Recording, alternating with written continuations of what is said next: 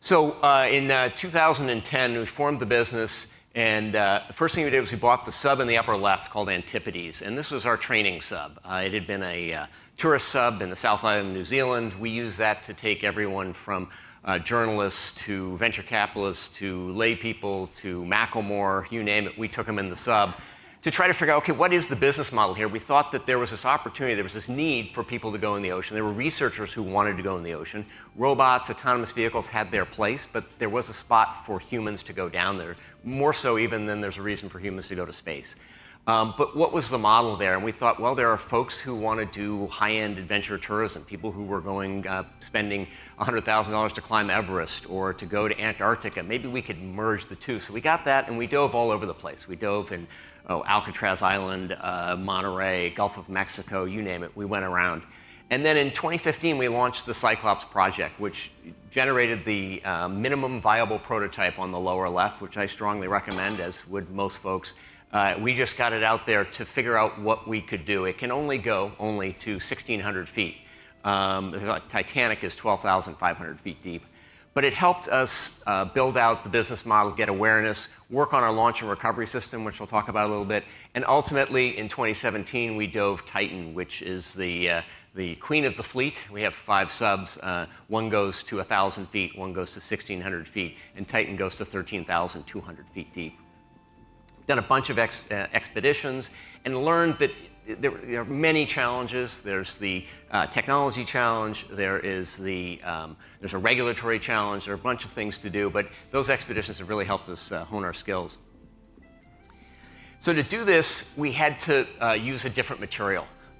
Titanium is the common, there's some high-strength carbon steels that are used. I think the Russians use those. But titanium is, let's put it this way, carbon fiber is 3 times better on a strength to buoyancy basis than titanium. And underwater, that's what you care about. It's not strength to weight, it's strength to buoyancy. And yet no one had done that. And there are certifying or semi-certifying agencies, the Pressure Vessels for Human Occupation Committee that handles hyperbaric chambers in submarines. You have the SubSafe program in the Navy. These programs are over the top in their rules and regulations, but they had nothing with carbon fiber.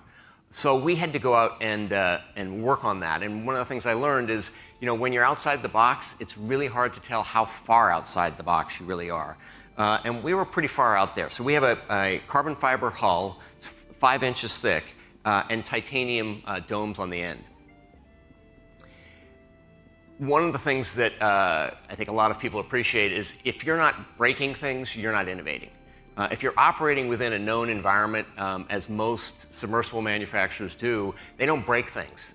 Woods Hole does a lot of autonomous things. They have a whole wall of stuff they've broken. To me, the more stuff you've broken, the more innovative you've been. And this is a 3rd scale model that we took to the chamber at the University of Washington and took it to destruction. And once you go over 6,000 PSI in the Ocean Sciences Building, you can only do that at night. And then they get on the loudspeaker and they tell everybody to get out.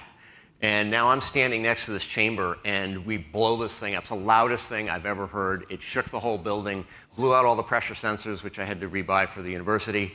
But it helps us validate an acoustic monitoring system, because in the research found out that with composites, what you really want is acoustic monitoring. Strain gauges don't tell you a lot, because they just tell you the deformation on the inner surface. When you're dealing with composites, acoustics will pop and crackle, and it's almost like having an EKG. You can tell how the hull is doing, and if we were going to stretch this new material in a new environment with people inside, we needed to know well before it failed that it failed. Our rule is we risk capital, we don't risk people. So if somebody comes to me and says, hey, here's a new idea for the sub, if the end result of that failing is that we cancel a mission or we lose a little money, that's fine. If somebody gets hurt, then we go and find out a different approach. And with the acoustic monitoring system, we can tell if the hull has had some problem over time. Maybe it was run into by a forklift and we didn't know it, or dropped in its transport on its way to the East Coast. Because the pressure and temperature at 1,000 meters and 2,000 meters and 3,000 meters is always the same. And so if it's making noises at that depth that it didn't make on the last dive, then we can stop the dive, we can go up, and we can find out what might have happened. In one hull, I took it to 4,000 meters, and it made a lot of noise, which is a very sphincter tightening experience.